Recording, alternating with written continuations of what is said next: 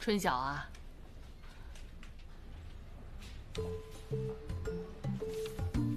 春晓。是苏主编。你身体不舒服啊？那是家里有事儿了？没有。哎呦，你说啊，春晓，这个女人呐，什么时候最美啊？工作的时候。哎呀，有很多女人呐，一结了婚就迅速衰老了，为什么？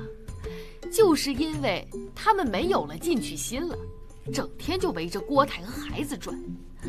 你说这女人要是自己都成了黄脸婆了，那还怎么好意思去要求人家先生们不去看其他女人呢？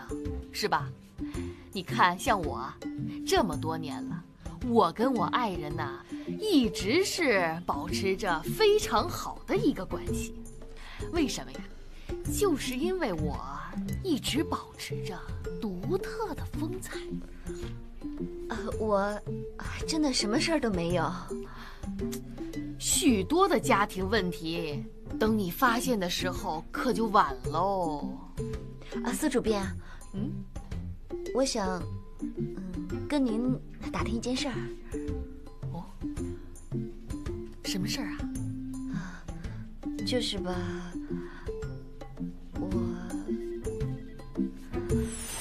这一期的题材比较不错，我觉得。对，很新颖。他们设计部做的真不错，对，比上一期要好。这个真行。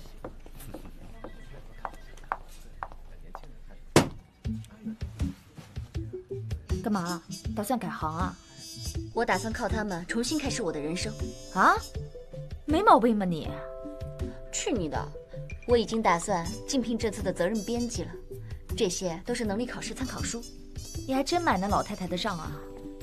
我打听过了，这次竞聘参考有2个指标，一个是对每个人能力的考试，另一个是业务考试。以我之前做过的那些栏目专题，业务是没有问题的，所以只要攻克了这些顽敌，我于春晓的人生就将踏上新的阶段。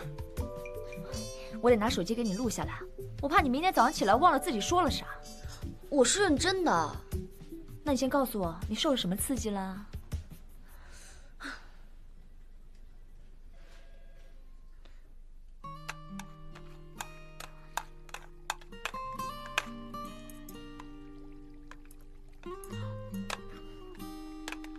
闹了半天，你是被张薇薇给刺激了？是被侮辱了。至于吗？当然至于了。你是没有看到，她真是谈笑风生，魅力四射。相比之下，我真是黯然失色。果然啊，还是只有女人能激发女人的斗志啊。我想过了，有这么聪明的女人，每天在彭凯旋身边晃悠，我也得充实自己才行啊。我不能就这么被她比下去。你这次倒是想得挺明白啊。当然，大禹治水用的不就是疏导的方法吗？可见一味的围追堵截是不管用的。你还是抓紧时间看书吧。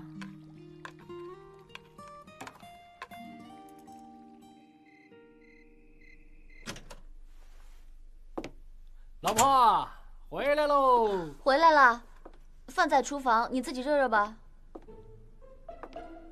啊？哟，咱们什么时候吃过外卖啊？今天开始我没时间做饭了。我说大小姐，你又是什么运动啊？不是的，我报名参加杂志社的内部竞聘了。这段时间啊，我要好好准备考试。如果考过了呢，我就是责任编辑了。嘿，我是想说，不管你是干初级编辑，还是干高级编辑，还是要干超级编辑啊，我告诉你，对我来说都一样。我只是考虑这以后我晚上怎么吃饭的问题。你不认识我的时候被饿死了吗？老公，这件事情对我可是意义重大，这就像是我人生的最后一班地铁，赶不上我会终身遗憾的。哎呦，说的太邪乎了吧？哎，你现在还不满足啊？你有这么一个温馨的家，有我这么一个好老公。可是作为一个女人，在你忙碌的时候，我都不能陪伴在你身边，这说不过去啊。那怎么说得过去啊？一个美女大编辑，说得出去，拿得出手。可是我现在做的是服务性的工作，而不是创造性劳动。哼哼，我看这又是戴娜交给你的吧？戴娜跟我一边大，人家现在是副主编，而且很有可能升为主编。人家开会的时候，我也就是给人倒个茶、沏个水什么的。这样你还反对我参加吗？啊，好。哎呀，我也说不过你。哎呦，你真要是当了大编辑哟，怕对你构成威胁？我怎么怕你威胁到我呢？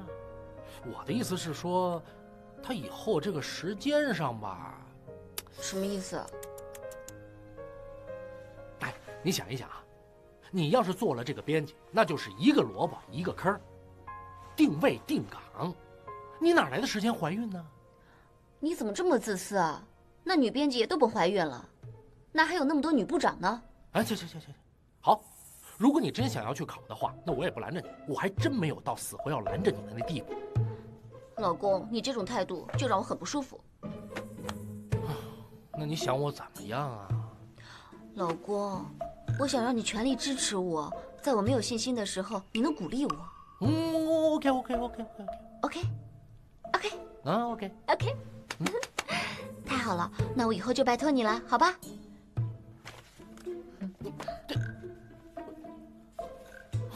那我要开始学习了。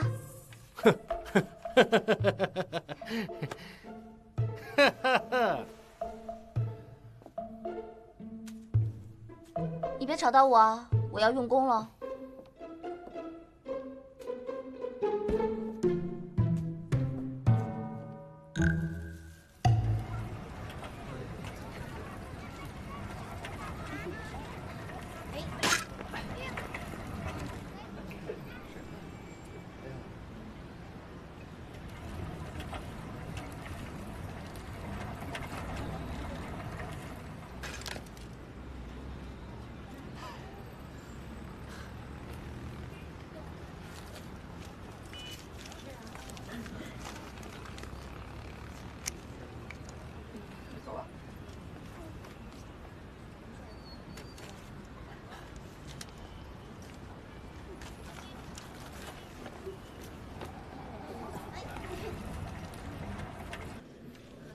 这是你点的是吧？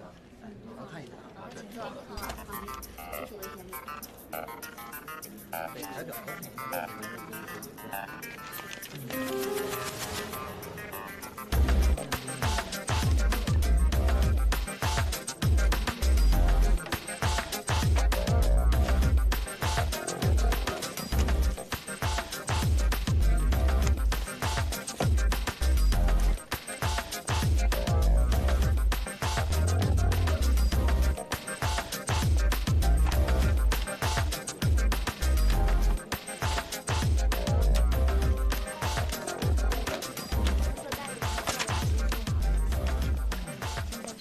哎，帅哥，可以跟你聊一会儿吗？不好意思，你是？哦，我是红斑马广告公司的，这是我的名片。哦，你们要招人啊？哎，对，我们现在是马上要拍一个广告，是一个保暖内衣的广告。看你这身高形象都特别符合，如果你干得好的话，可以跟您签约。我当模特？对呀，我干不了这个，我从来没接触过。等，你等一下，你听我把话说完。可能你对这个行业不了解，有一些顾虑。我保证我们是一个正经公司。您如果说一会儿有时间的话，你可以去我们公司参观一下。另外，您要真能接受这份工作的话，我们可以马上跟您签合同。签了合同的话，是不是就有钱呀？对呀，要不怎么叫签约呢？就是把您给包装好了，然后隆重推销出去。就是电视里的明星？对，就跟那一样。哎呦，我从来没接触过，那我试试吧。你可以试一试。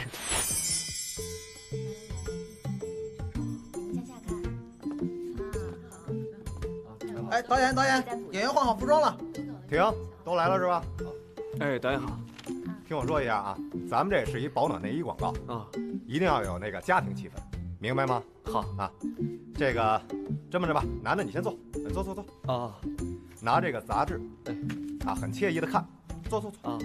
女演员，你从那边过来啊，端一杯水放这儿，然后过去坐下来搂着她，明白吗？说台词儿，靠近你温暖我，知道吗？你先坐着坐，然后说台词儿，靠近你温暖我，啊，开始吧。搂着她，你也是，亲热点，明白吗？搂着呀，你近一点儿。啊，热什么呀你？你什么毛病啊？啊，什么毛病？亲热点，明白吗？亲你媳妇儿，你明白吗？这不是我媳妇儿啊，这不演戏吗？啊，好吧。来，开始。哎，对，亲呐！哎呦，不是导演，不好意思，停一会儿，sorry，对不起，快点啊！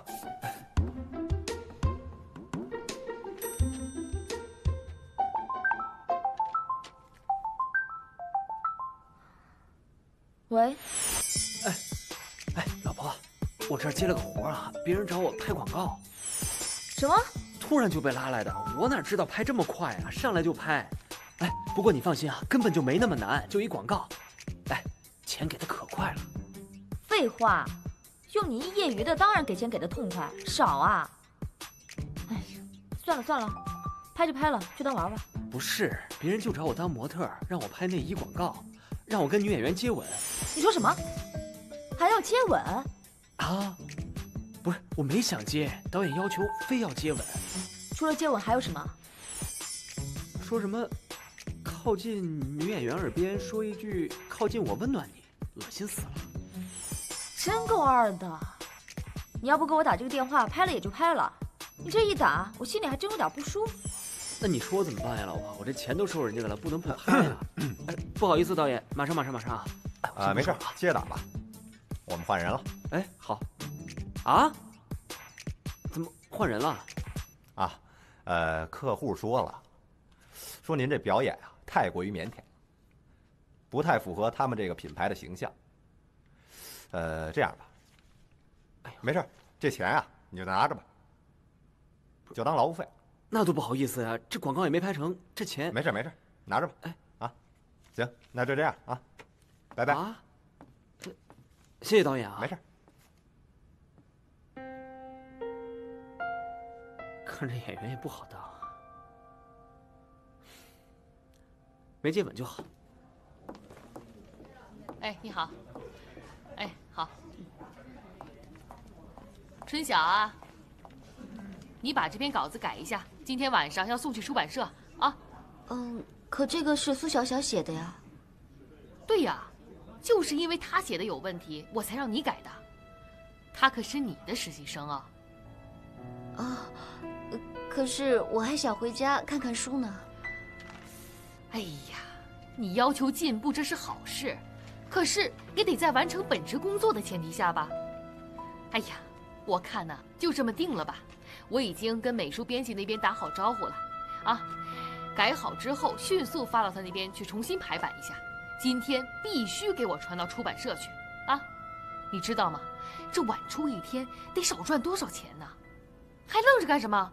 赶快去改呀！赶快改！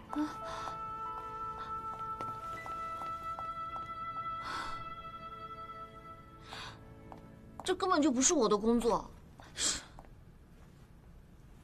我会在精神上支持你的。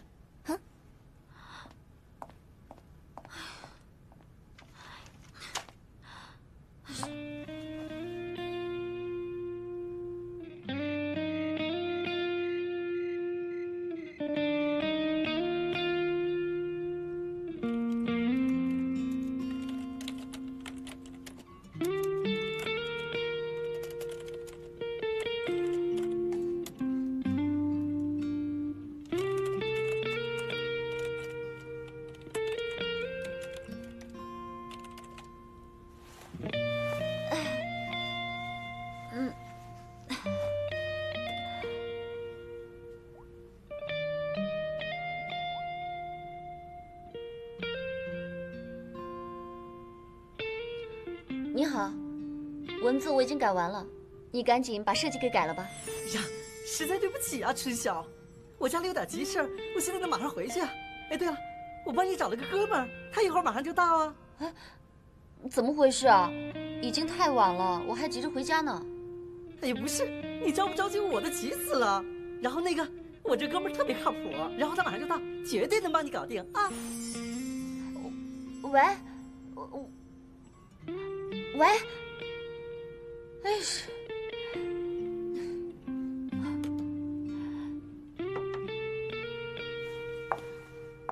吓死我了！李春晓，你是不是来帮忙的朋友啊？嗯。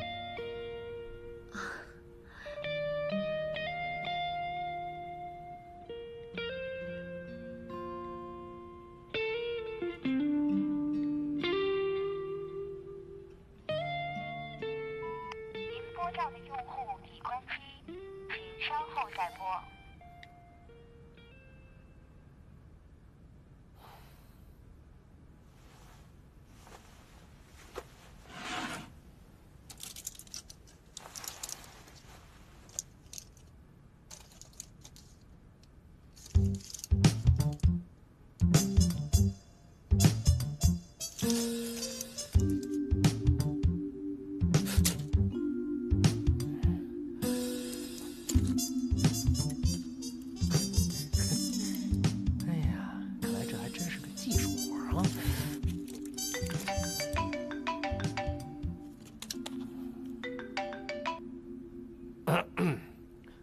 喂，不是你电话怎么老关机呀？你知不知道我有多着急呀？我告诉你，你要再不接的话，我这一宿都没法睡觉。我今天晚上有可能回不去了。啊？不回来了？为什么？临走前，老太太给我安排了活儿，我到现在还没有弄完呢。哎呀，那你上班也不能通宵达旦的吧？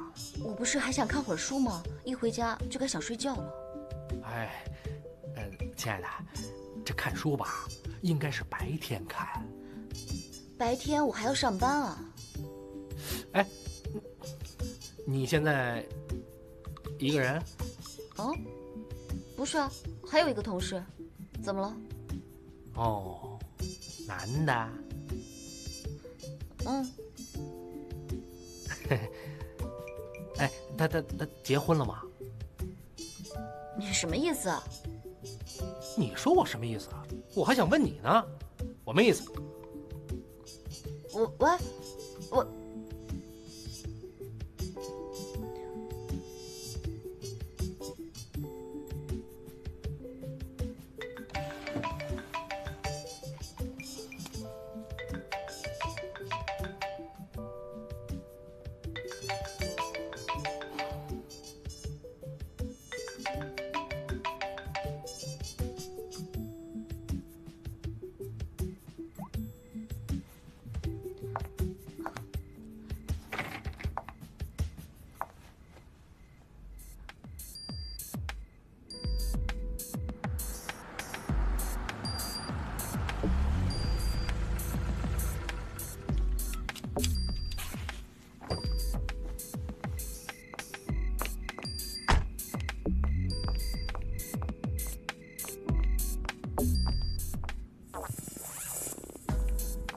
你可真够仗义的，这大半夜的。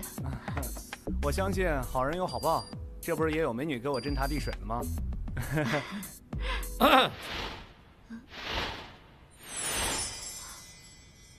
老婆，老公，你怎么来了？我这不是过来瞧瞧你吗？嗯。啊，这位是我老公，他是秋华。哦，哎，你好，你好。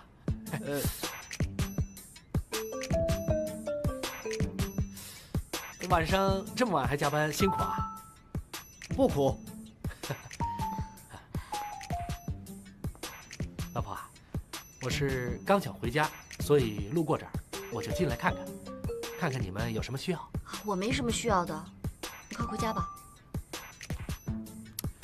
没事儿，老婆，你看，你们晚上在这加班，困了就可以休息一会儿。哎，对了，你们这儿怎么连个沙发床都没有？那个休息室已经关门了。我还不困呢。都说人生有几步是需要小跑的，我现在就是这样。我不是那个意思。我不是让你们有地儿睡觉，我需要个沙发床。你看我老婆这么劳苦功高的，我怎么说也得陪着吧？没事，你干你的，啊，你们工作你们的。你不是喜欢看书吗？那你就看你的书，我睡我的觉，咱们互不打扰啊。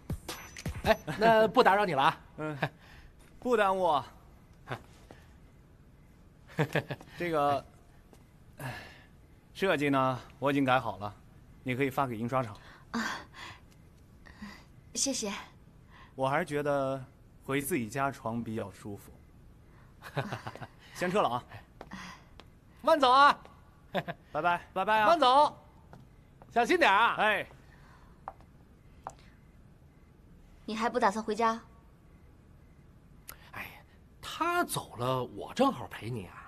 我这都准备好了。哎，我现在让你赶紧回家。不，好好好，走，我走啊。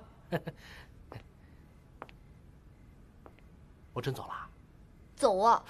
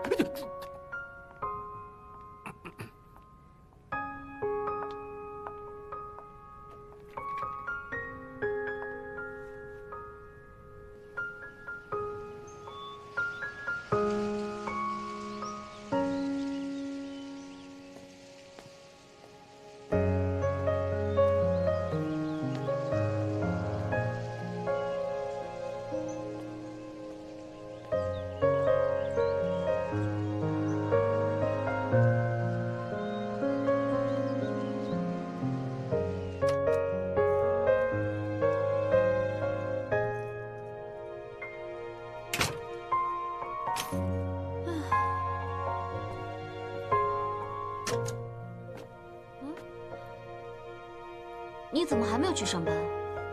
我在等你回来呀，我怕你丢了。行了，我没丢吧？那我洗澡去了。哎，我们还是聊聊吧。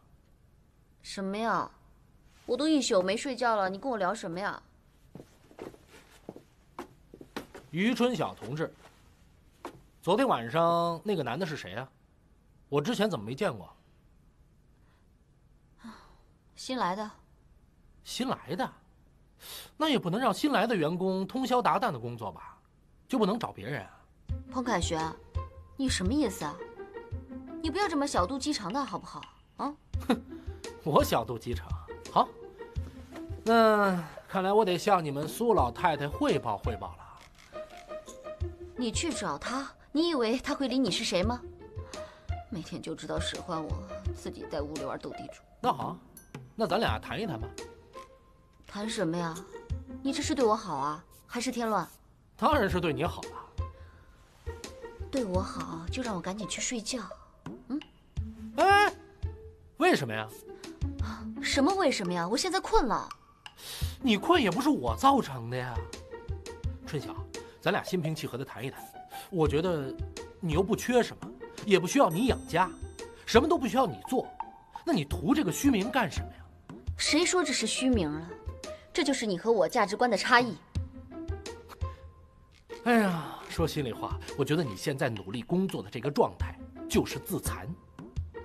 再说了，你没必要用这种方法来证明你的价值吧？彭凯旋，你再跟我说一句，我就走了。哎，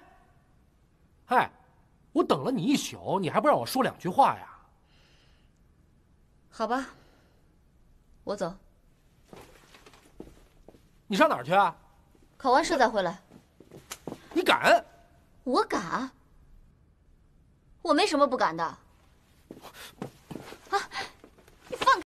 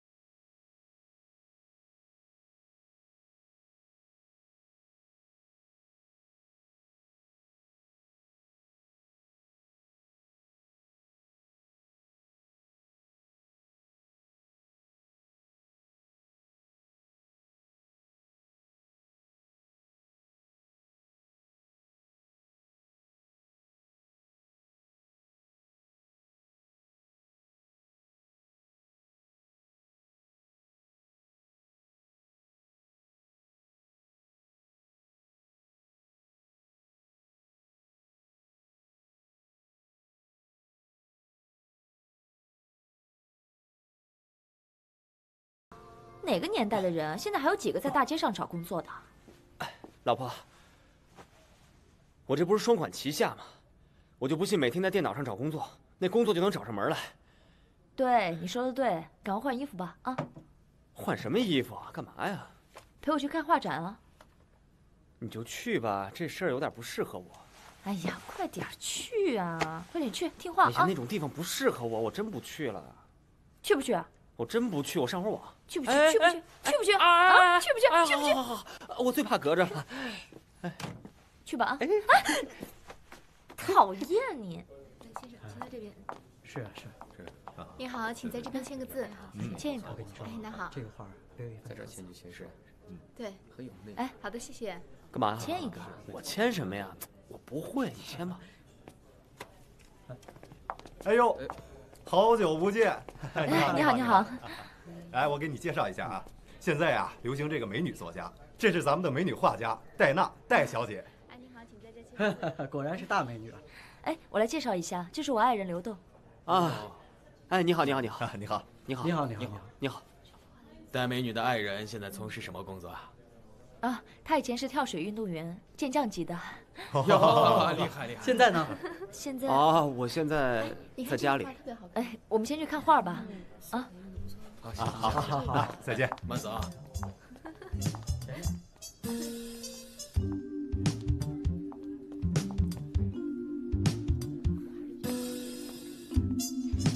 刘栋，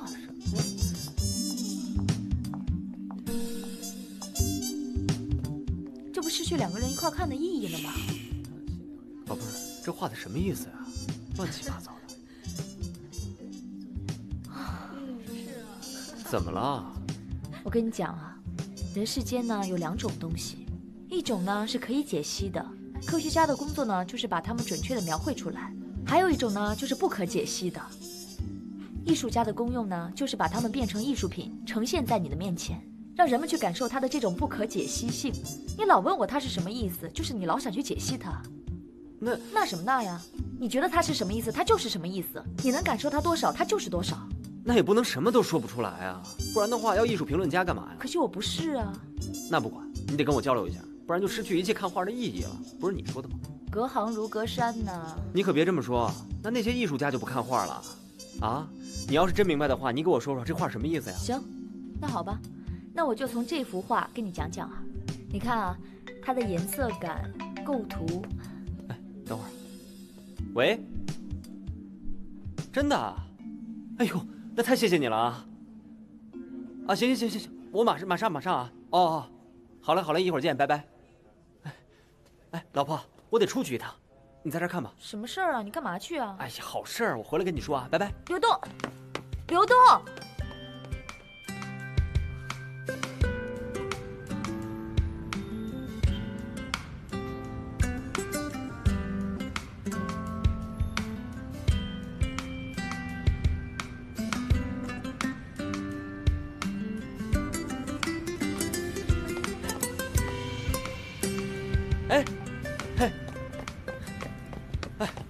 不好意思啊，梅梅姐，我来晚了。你怎么回事啊？这么长时间？没有，我这不坐公交车来的吗？你也忒省了吧，这得分事儿。是，我下次一定注意啊。走吧，进去吧。啊，这儿啊？你找我介绍工作，干嘛非跑这儿来呀？我给你介绍的工作就是这儿。啊？这不是个酒吧吗？你让我在这地儿干啊？不是，你怎么个意思啊？还想当国家公务员啊？不是，这得熬夜吧？那多好多浪漫啊！你每天一边玩一边工作，是吧？早上还可以睡懒觉。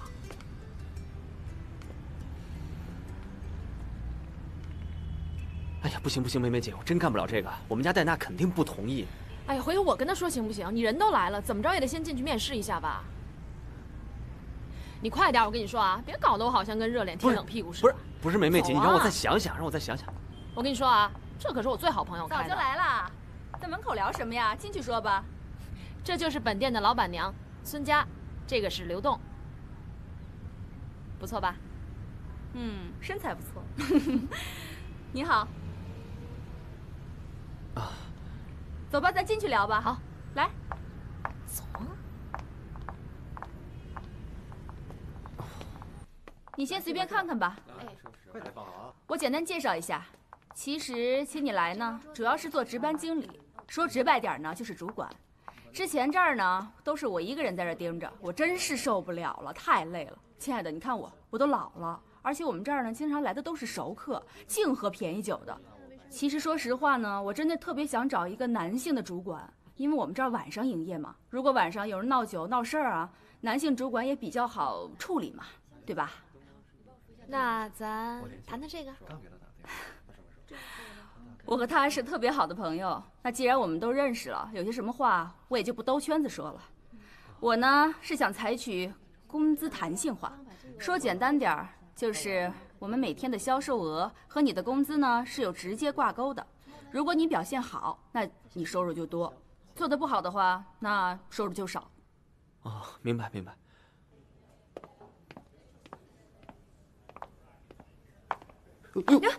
对不起对不起啊！没事，再装一下也行。你这死东西啊，敢这么跟我说话？怎么着？你自己一个人来看啊？不然跟谁啊？那要不吃点东西去？走。你的任务呢，就是保证酒吧每天正常的运行。哦，比如说每天酒水的采购啊，然后还有签单子啊，还有人员调配啊。我们这儿一共有6个服务员，其中有一个服务员呢会英语，他就是前台的接待。收银员呢是我侄女儿，这你甭管了。他每天呢会向我交账。还有我们的 DJ 老师啊、调酒老师啊，他们都特专业，都是这行的老手了。哦，你呢就负责管好我们的重要客人，会说点话，说点拜年的话呀，嘴甜一点嘛。你就把这儿从头到尾都弄顺了，我觉得肯定没问题。我那营业时间呢？营业时间呢，我们是从下午的4点钟到晚上的3点。平时呢，咱们是这样，除了平时的情人节、圣诞节，还有转播世界杯啊，时间长点儿。平时晚上还剩他1个半个的，到点以后咱们该轰就轰。那员工休息？员工有休息，每个月我们员工都会轮流休息的，但是这个时间我好像还需要再调整一下。我觉得你肯定没问题，反正就是熬时间呗。是。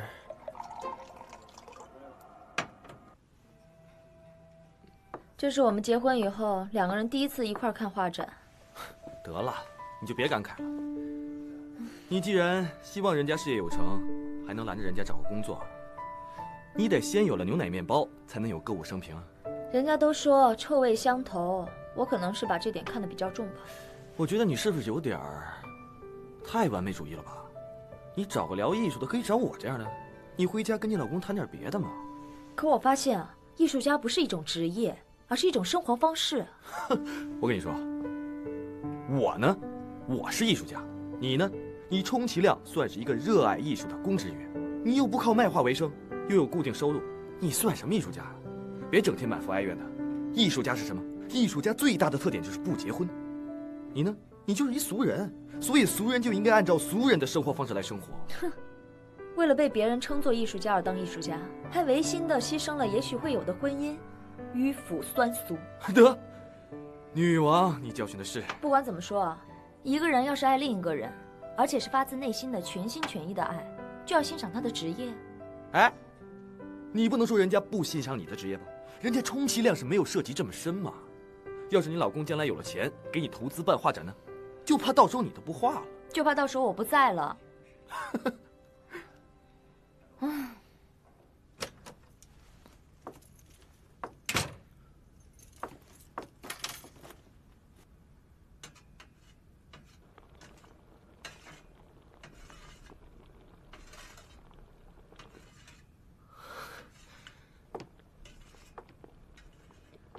老婆，你别捣乱，我正做饭呢。不行，我怕你会跑掉啊。你怕了？怕的话，你就答应我3件事，不然的话，我就跑掉，再也不回来了。行啊，这几天不见，我老婆倒挺会谈条件了。行，你说说我听听。到考试结束之前，第一，饭你自己解决，这是我给你做的最后一顿饭。哦。第二，你不许打扰我看书。第三，必须无条件的支持我。啊，哎，你这3条我怎么听起来就归纳为1条啊？我必须完全服从。就您这思维逻辑，您还考试呢？你，完全服从。老婆。哎呀，你干嘛啊？你别老婆。闹了。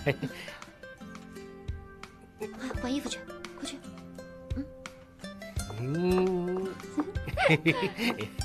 好，快去。老婆亲一下。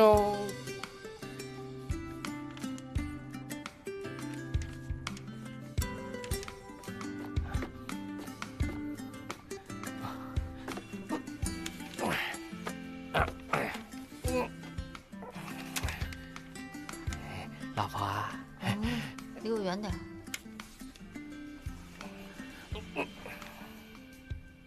哎呦我，老婆我睡不着。哎呦，我是看书呢。